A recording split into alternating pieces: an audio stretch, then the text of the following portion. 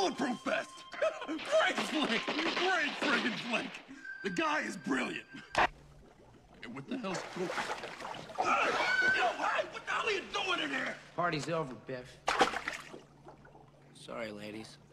How'd you get past my security downstairs? It's a little matter we need to talk about. Yeah, money, right? Well, forget it. No, not money. Gray's Sports Almanac. You heard him, girls.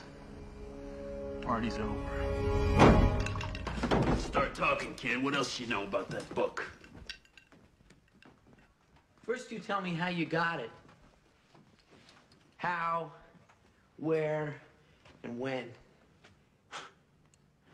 All right. Take a seat. Sit down! November 12th, 1955, that was when? November 12th, 1955. That was the date I went back. That was the date of the famous Hill Valley lightning storm. You know your history. Very good. I'll never forget that Saturday. I just picked my car up from the shop because I'd rolled it in a drag race a few days earlier. I thought you crashed into a manure truck. How do you know about that? My father told me about it. Your father? Before he died. Oh, yeah, right. So there I was, minding my own business.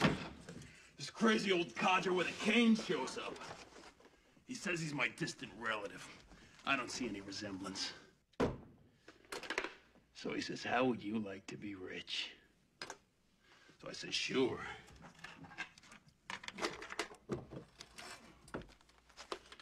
So he lays this book on me. He says, this book will tell me the outcome of every sporting event till the end of the century. All I have to do is bet on the winner, and I'll never lose. So I say, what's the catch? He says, no catch, just keep it a secret. After that, he disappeared. I never saw him again.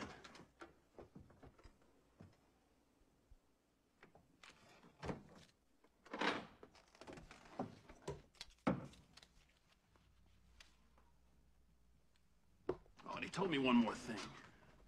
He said someday a crazy, wild-eyed scientist or a kid may show up asking about that book. And if that ever happens...